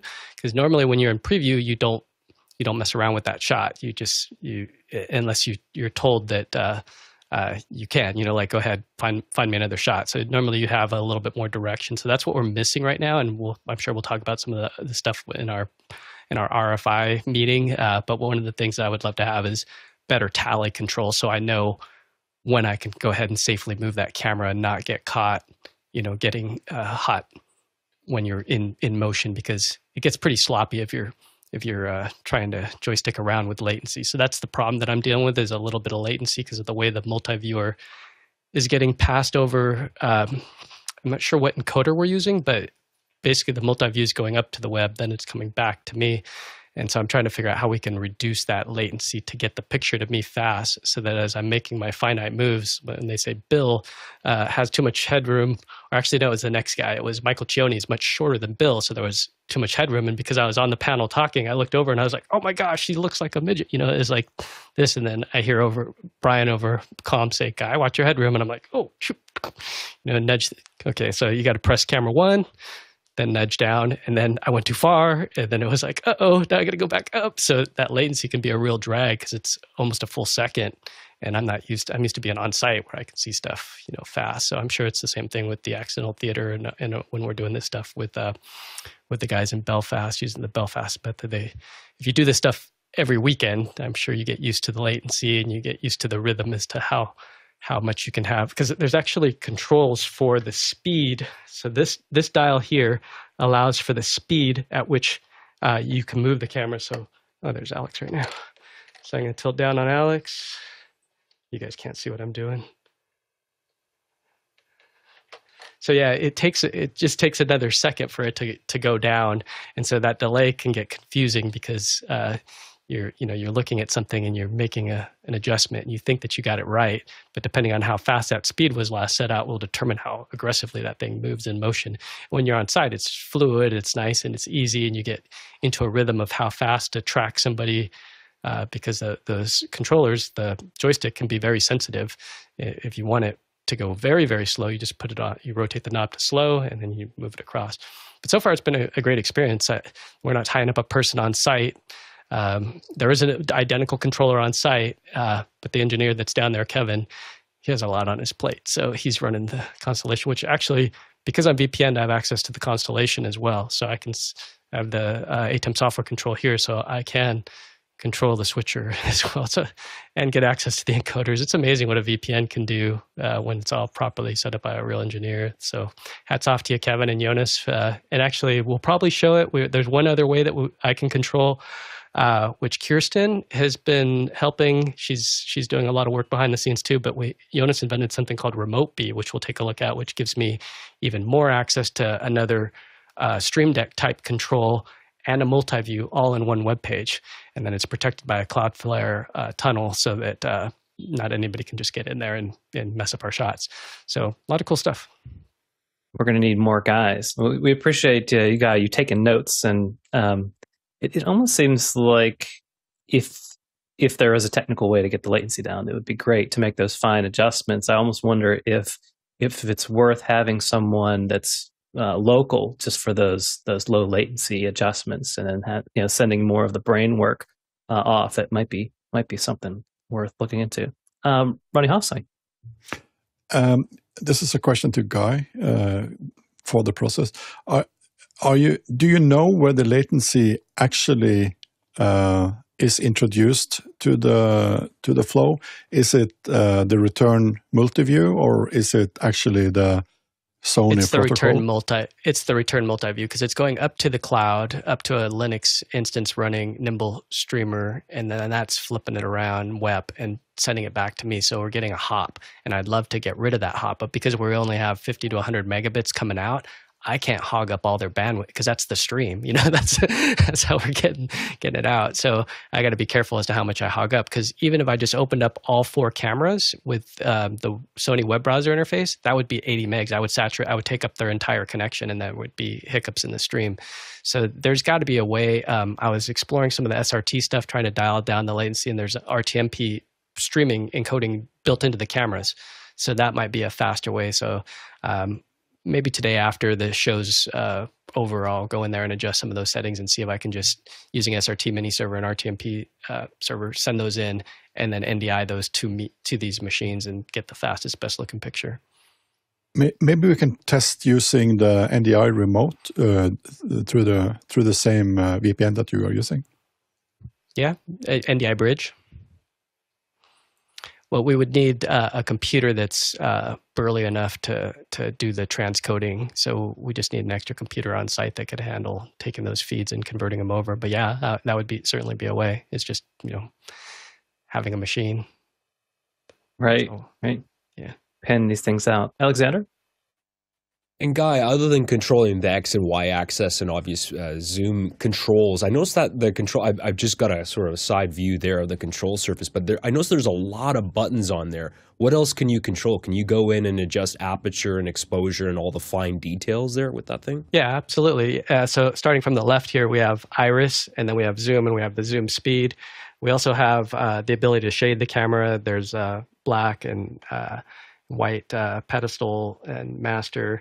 Then there's one-touch autofocus, so you can just touch it once to temporarily go into autofocus, but you can also switch from auto to manual. Then this is focus far and near.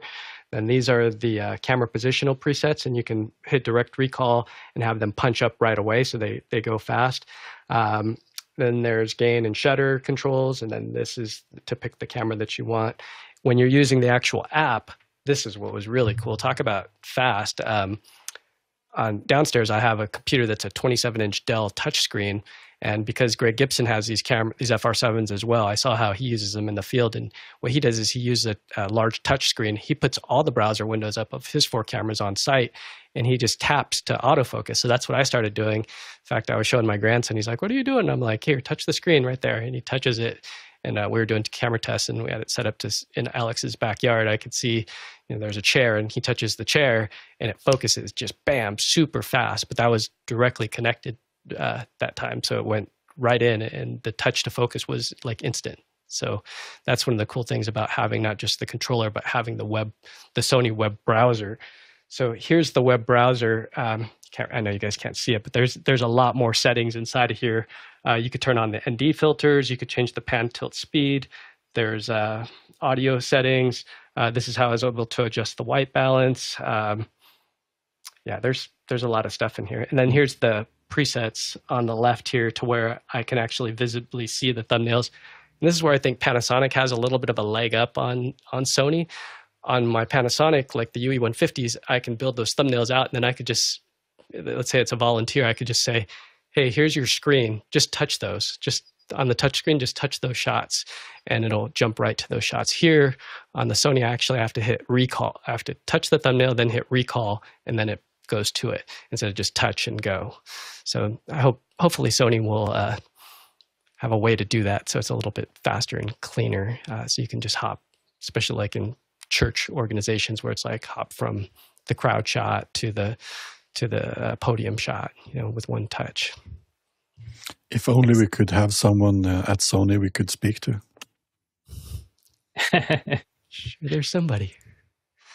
Absolutely. Well, we're definitely roughing a lot of this stuff up. Let's go to our next question. Next one's from Graham Cardwell in Belfast, Northern Ireland. Amid the store full of new Blackmagic goodies announced last week, are there any updates for the speed editor? Courtney, did you hear anything? I didn't see anything for the speed editor. Of course, a lot of their demo was taken up with this new replay editor. The speed editor, when it came out, they were including it for free, bundled with the full studio version of Resolve. So maybe they're still bundling it for free, but it's only $400. Or you can get this the Resolve full editor keyboard, which combines the QWERTY keyboard with the special keycaps for the quick, the quick shortcut keys. with the colored keys on the keyboard. But they spent a lot of time on this replay editor where they added this whole new ability to have a replay track in the cut, or maybe in the cut tab of DaVinci 19. And they built in the controls for this replay editor, which lets you do instant replays. And they also added this DaVinci Resolve Micro color control panel, which is only $500, which, previously it cost you a couple of grand or $27,000 for hardware control for professional color correction. You see in a lot of color correction suites, you'll see this $30,000 masterpiece here for doing DaVinci Resolve. But you can get in for the cheap price of $509 for this mini one, and it seemed to have some fairly high-quality trackballs in there. So that's a good entryway in if you're going to get your feet wet in color correction. That's a good way to get in. And those are the new things that they're promoting. I guess they will, the mini editor, they will continue to support it, of course, but I don't know if there are any changes specific to that device that were made with all these latest announcements. Yeah, Graham, I was interested in that too. I also got the speed editor, unbelievable deal with full version of DaVinci, and I didn't see anything as far as the upgrade of the functionality of the speed editor. However, if you look at the keys that you have on the speed editor, you've got the jog wheel, you've got the camera buttons, you have a lot of the same functionality that you do for the replay editor. Obviously, you're going to be missing some things. So, if you were looking specifically to do the replay function, I'm sure that is kitted out perfectly. But when Blackmagic originally released the speed editor, they were really pushing the edit page for it, and that's where it's mostly designed to be used. However, you can, and a lot of people do, I've used it as well on the edit page. And so while it's not specifically made or updated for the functions, having those keys is definitely something you can do. I think just the value of something that has that jog on it, it makes it worthwhile. Go ahead, Ronnie. Yeah, I can't remember that they talked about any changes to the speed editor, but of course there will be some kind of firmware updates. And I wouldn't be surprised if you can use some of the new functions in DaVinci Resolve also by utilizing existing speed editor consoles or controls. So we can play with this in after hours. Next question. We have a QR code question here from Clive G. Ludford in Kingston, Jamaica. Any new switchers coming out for the sub $1,500 market? I'm sure that there's plenty of brands that have pushed forward a few different things. We've had a few different that have popped on the show. Guy? Nothing new, but I mean, I'd be looking at the Roland stuff. Are you doing HD? What came out from Blackmagic looks appealing, especially since previously, I mean, if you wanted to go in the HD world still, I just wouldn't recommend doing this because at $995, you can get a 1ME Constellation HD, but what was recently announced is this one. So for $295 more than your budget, you get 10 inputs, and now you've got 4K, and then you've got 4 chroma keys. You got the new multi-view. So and with their updates and things, this one's more future-proof. I'm sure it's got a bigger FPGA inside of there. There's just more to upgrade. And what we've seen with Blackmagic in the past is that some of those firmware upgrades can unlock new features. So I would definitely say spend the extra $295 and get one of these, because then later on you can also get the panel, not that one, but the new where's the baby one. So for another $675, you can get this micro panel. So it goes beyond your budget, but I mean, it's just worth it to spend the extra $295 and go ahead and use. I would use a Stream Deck. I mean, that's a simple way of getting your cameras. I would get a 32 button. No, this is my baby one, but the ability to just program those things is pretty easy, and you can use a touchscreen computer to cut, or you can use a keyboard in the meantime. But that would be my recommendation, is to go with a Blackmagic and then lust after a Ross or something, the Carbonite. I hear Ross has some pretty cool stuff. In fact, Ronnie tried to show the demo yesterday. That that new feature of being able to do speech cutting is going to be amazing. I can't wait to try it myself and see how well it does after I learn how to talk to it. But cutting via voice will be very interesting. Let's get this image of someone phoning in and cutting the show and hang up. So fantastic. I agree with some of the offerings that Blackmagic has, and just a little bit out of your budget, but maybe you can wait for Blackmagic Black Friday for it and look for that one instead. Let's go to our next question. Zach Stallsmith in Chautauqua, New York asks, are there any executive staff members from the companies represented at NAB or mostly sales and marketing staff? Ronnie? Most definitely. Yesterday at the NAB broadcast we met Michael from Strada, which is the founder. We met Mr. Stipe from Stipe and all those amazing tracking solutions, both for LED screens and our LED volumes and green screens. And if I'm not wrong, we also had a guy from a light company that was also the founder. I can't remember his name. Ted Sim, who was the president of Aputure. Yeah, so most definitely a lot of top people that are sharing their thoughts, and it's mostly not product talk and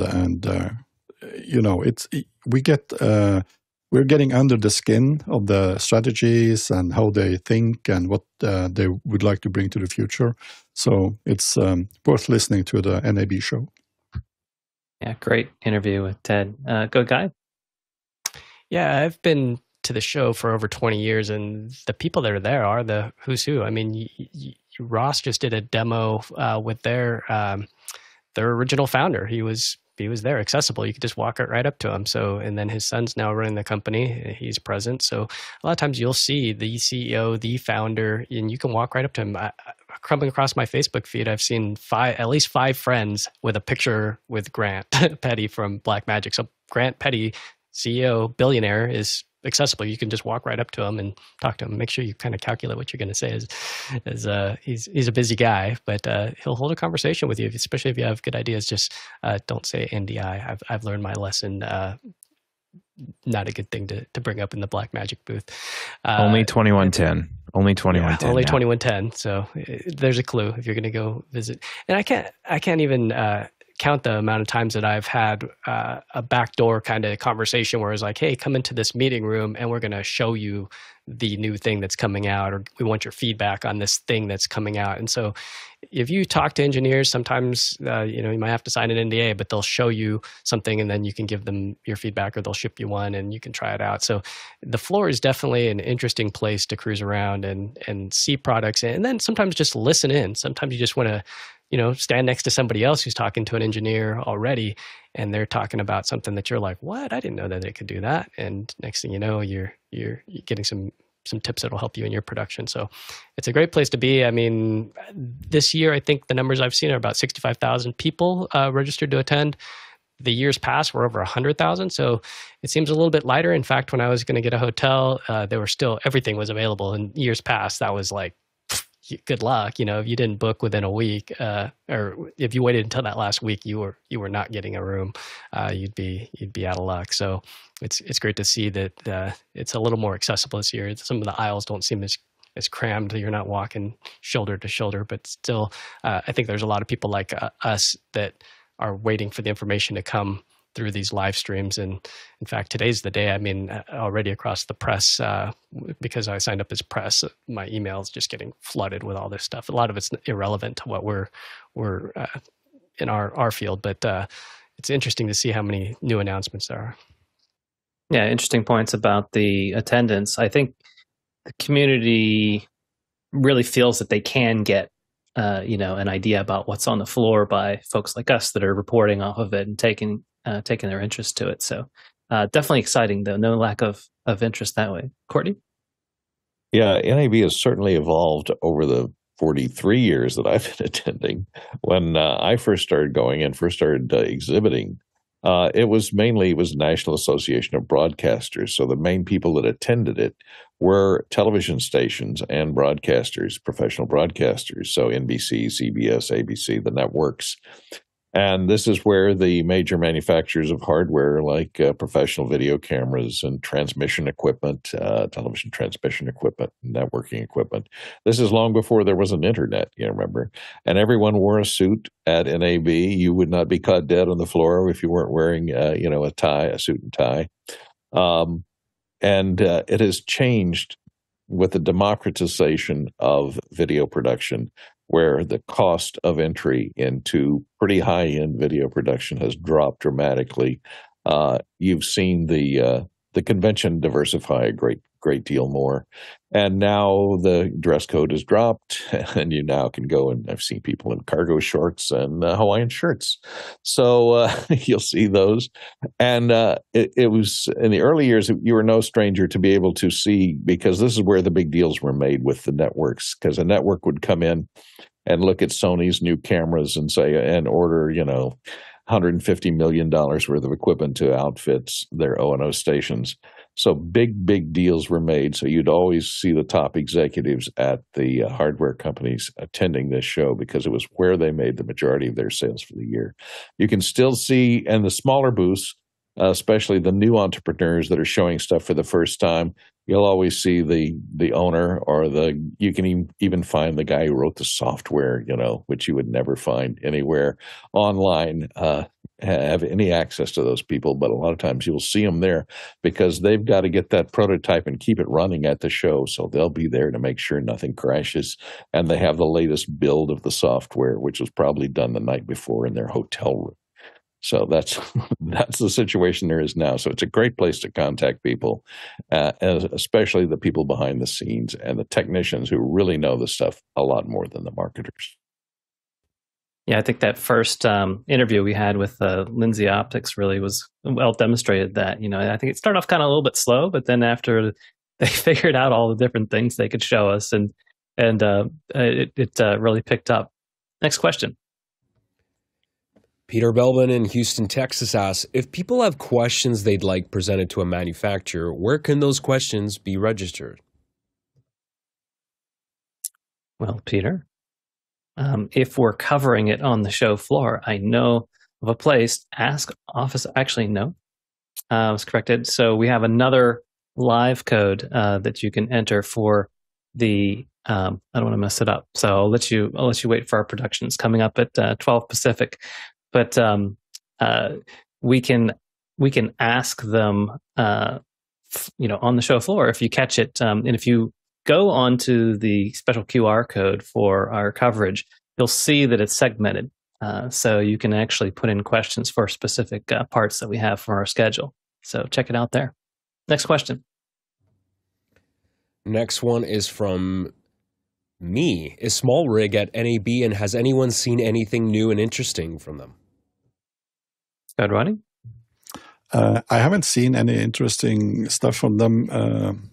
They have the usual small stuff, the new cages, new connectors, and new gadgets, and nothing big. They have, I think they have an updated tripod head for their existing tripod. They had some small stuff like mid-spreader, etc. And you asked also if they are in the booth, and yes, they are. If you go to past the stairs, so the booth for office hours is actually down with the stairs, and as you can see, there is just a walk from the office hours booth up to along this past the big hallway, and then there is Small Rig before you enter the next hall. So it's just a small walk. Maybe we should have the guys on the floor visiting them and check if they have something new. That would be cool. I remember when we've come a long way. When we originally did our first NAB coverage a few years ago, we asked a poll of where everyone wanted to go, and we had Small Rig as one of one of the top things that we had. And then we looked around and we figured, they actually don't have a booth. They're actually partnering with some of the other ones. So I'm glad there is actually a booth that you can visit for some. Go ahead, Courtney. Yeah, they always do adaptations of their rigs and camera cages for new cameras that come out. And I don't know if they have access to preliminary information before the NAB show announcements, but I wonder if they're going to be having new rigs specifically for the Blackmagic Pixis line and Cinema line. So those are two brand new cameras. They're probably going to be pretty popular because of their low prices. So a good opportunity for small rig to come out with some new designs. I haven't seen them yet, but if we get to their booth, we can ask them if they're going to be supporting those new camera platforms. Next question. Next one's from Brian Bovito in Detroit, Michigan. Guy, have you considered having an inexpensive machine on-prem to remote into via Splashtop, etc., that would use less bandwidth? Okay. I would love a machine on site if we only had the money to do that. Maybe go to officehours.global/donate so we could put a machine there next year so that we can run Splashtop. I actually have a Splashtop account, so I'd be more than happy to use my account to put on that machine, but also to have NDI, or Ronnie's holding up a B-Link by not Courtney, because Courtney now recommends something else. Melee? Maybe a Melee would be able to handle it if it had a graphics card. So, but yeah, that would definitely reduce the latency to have it on prem. But the way that we're doing it right now, the picture quality is amazing. So I work with Jonas on another production where we use this web multi-view, and it's gorgeous. Like it's I have to ramp up CPU. So I think Jonas is probably out of his own pocket to run these web. So it might just be he chose a smaller instance in AWS to run that multi-view. So it just depends on how it's all routed. And again, we're a bunch of volunteers, ragtag crew.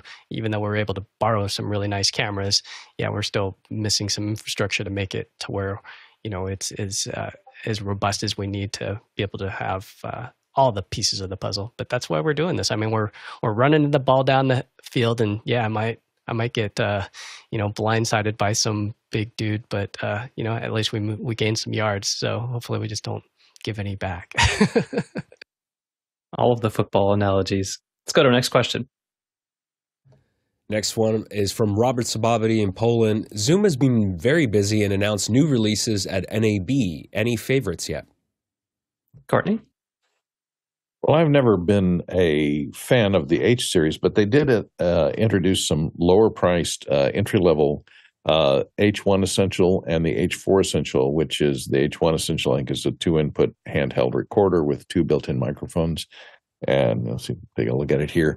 And the H4 Essential, which is $200, and it gives you, XLR inputs and 4 channels of recording. I'm not sure if the clip-on micro, you can add 2 more channels of XLR, I think, by replacing these top 2 microphones with 2 additional inputs.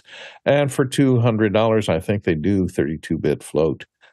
So basically, it's a lower cost entry level to the H4 series line. So that's the Essential line. So it lets you get in.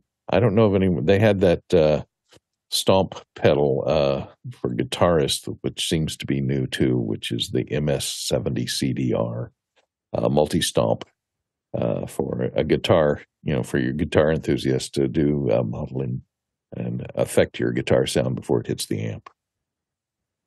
And Kai?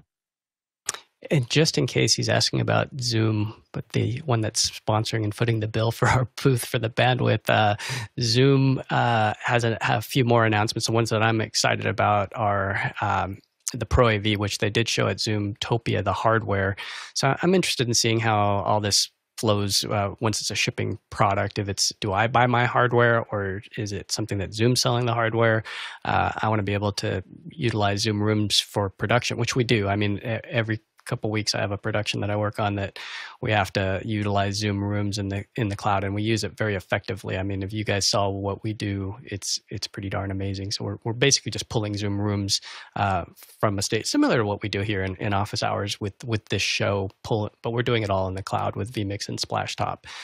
So I'm excited to see what new things that we can do with these new announcements. The other one was Zoom Tiles, and as Ronnie had said, there's the SDK for Unreal Engine. So some of the things we're actually showing on the floor tiles. So this announcement's going out today. I don't know if it's already hit outside, but Alex did just put a link in the Discord to sign up for the betas. So if you haven't already, check your Discord and hit that link and sign up so that you can be made aware when these betas start to become available for the rest of us. And Courtney? Yeah, one thing I forgot to mention, if we were talking about Zoom Audio and not Zoom, the communications device, which we're using now, they did release a brand new, the new Essential recorders that I spoke of earlier have things for the visually impaired and blind to use. So they have voice menus built into them. So their accessibility features have been added to those Essential items, so that if you're visually impaired or blind, it's easy for you to operate the controls so that things that appear on the screen are now verbally announced in the headphones to you. So that's a big improvement to expand their product line. Next question. Next one's from Dave Troutman in Edmonton, Canada. Are we finally seeing the original dream of bringing the Office Hours community into the NAB show floor?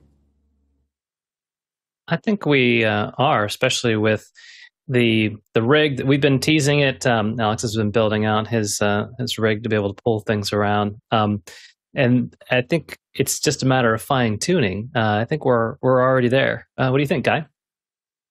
I think so. We're getting closer. As I was saying with the football analogy, we're moving the ball down the field.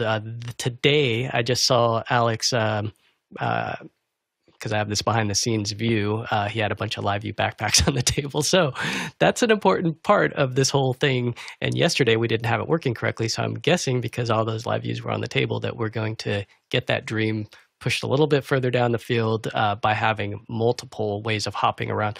So because we're using a VisLink in Central Hall, we're limited to the radius that we can transmit from the booth, which was just amazing. Like if you guys saw, so that multi-viewer that I was talking about, it was crisp. Like, I mean, it looked amazing. So the FX6 through that VisLink going into the Constellation is beautiful video. I mean, it's really broadcast. When we say broadcast quality, I mean, it could be on a news station. It looks jaw-dropping. So now we can go to South Hall, we can go to West Hall and transmit with the live view. So that's bringing the community closer, especially since you guys that are watching can go ahead and tell us where you want us to go. So I think that's pulling the community in to say, hey, we brought all the gear. And then that's the other part. I mean, seeing these guys behind the scenes, we've got Bill who's on camera, but the guys behind the scenes, Greg's a huge dude, man. That guy's a monster. I see him on screen. He makes Bill look small, and Bill's a big dude.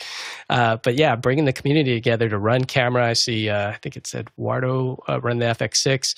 There's a couple of people that, we're learning their talents. And to me, it's how do you work under pressure? Because, yeah, yesterday when the live views went down, we had to shift. I mean, Grant did a great job. Brian did a great job. Our whole run of show just went out the window. I mean, Courtney, the guys on the Ronnie, we all just danced, So to me, that's part of the community is seeing how others work under pressure.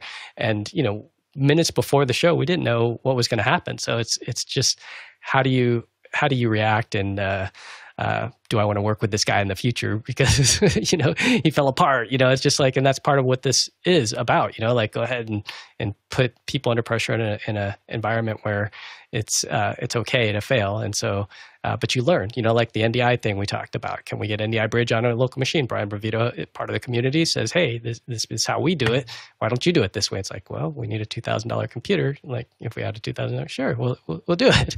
But that's part of the community building, and we're doing this without a huge budget. So it is what it is. And hopefully people can just keep asking great questions to lead us around, and we get more sponsors as well. Because I saw that our video got 3,000 views. I went and took a nap yesterday after, and I went to sleep. It was 1,000 views, and then I woke up and it was 3,000 views. So that's a lot of people to watch. I think we're making progress. We're definitely getting some attention, and if people can hashtag NAB on X and put a link to our feed, that would be helpful, especially with the manufacturers' names as we go to those booths. That's, again, part of being part of the community. If you want to do a small part, just send out a tweet. Yeah, I've seen a lot of people have some, quick turnarounds and some, VODs and things. But as far as, actually being there and taking you to the show floor. Yeah, I think our coverage is where it's at. Ronnie.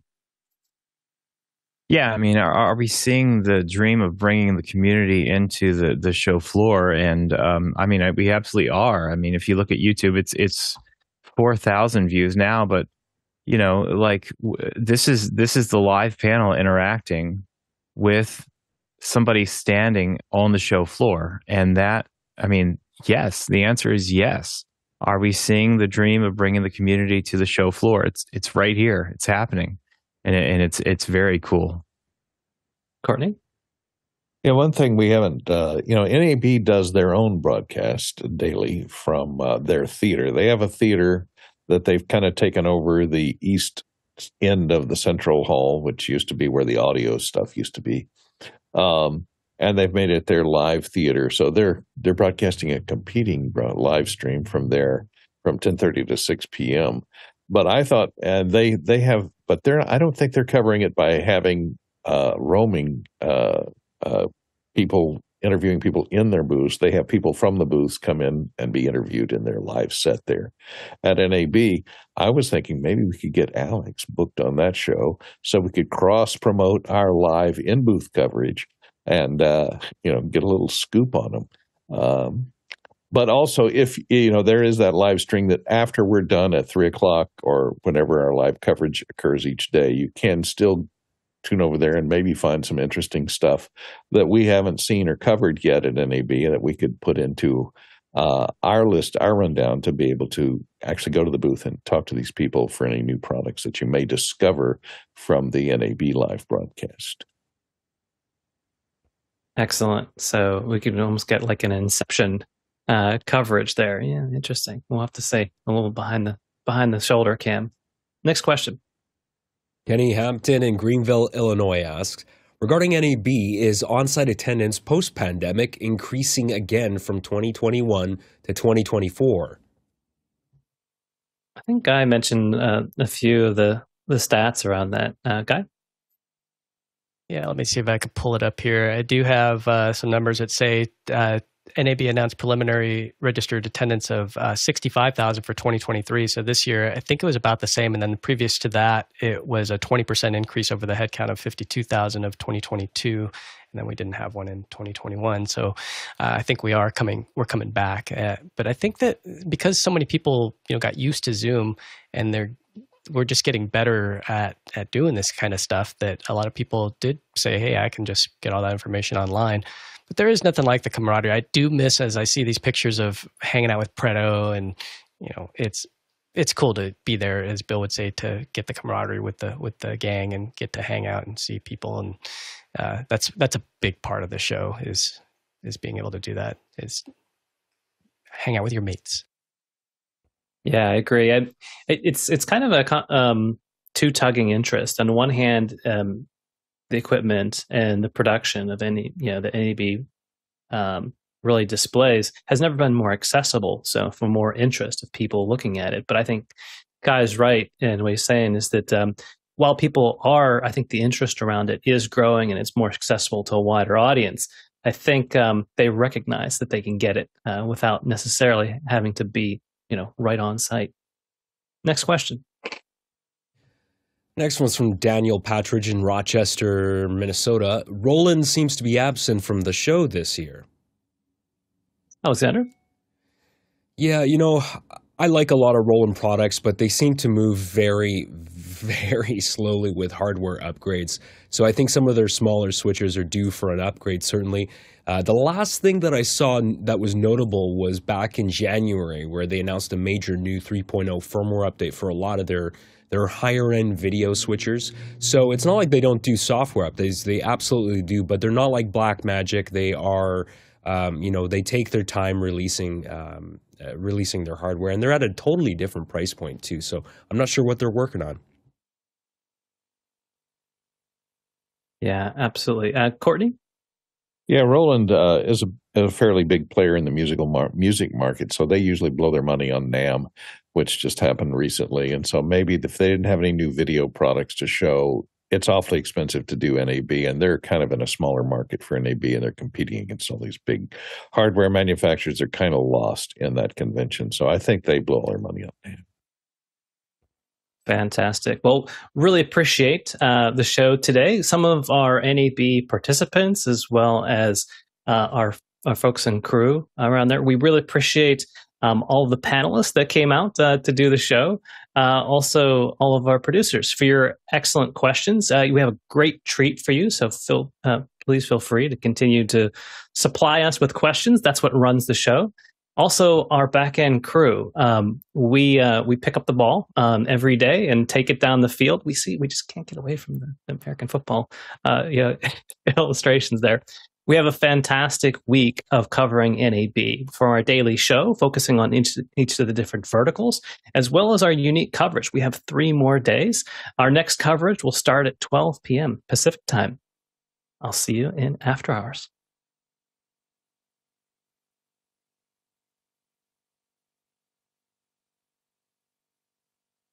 Wearing my comfortable flip-flops here in my lazy boy at home. Can't say I don't miss having to eat that gross trade show food. I would always walk over to the Renaissance and go get a real burger over at the nice hotel. Give me a steak. Yeah, right. At IBC in Amsterdam, we had really good catering. It was amazing this year. Or last year. Yeah, the food at NAB is like a $35 hamburger. It's been pre-cooked somewhere off the site and brought in a warming tray and reheated. At IBC, we even have our own barista making this really amazing coffee.